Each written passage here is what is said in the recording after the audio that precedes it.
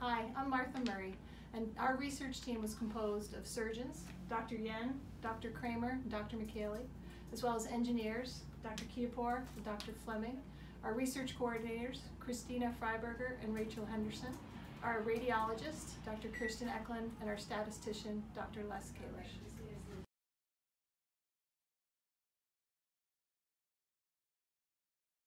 So we're working on a new technique for ACL surgery, where instead of taking a graft to replace the ACL, we're actually using a scaffold and injecting it with some of the patient's blood and placing that in the gap between the torn ends of a mid-substance tear of an ACL and using that to try to stimulate ACL healing.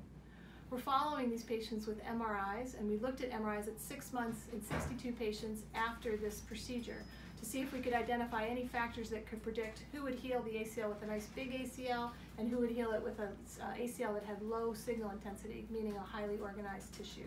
So that was our research question. Could we identify those factors?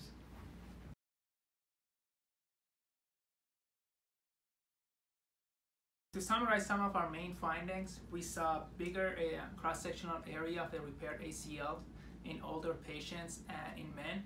We also saw bigger ACLs in patients with bigger femoral notch, and we saw that performance of a notchplasty can also lead to a bigger ACL at 6 months after bridge-enhanced ACL repair. Looking at the signal intensity values of the repaired ACLs, we saw lower signal intensities, something more closer to normal intact ACL in patients with lower lateral tibial slope and in patients with greater quad deficit. With regard to other factors that we studied in this basically cohort, none of the other factors were a big player in determining the cross-sectional area or signal intensity of a repaired ACL at 6 months.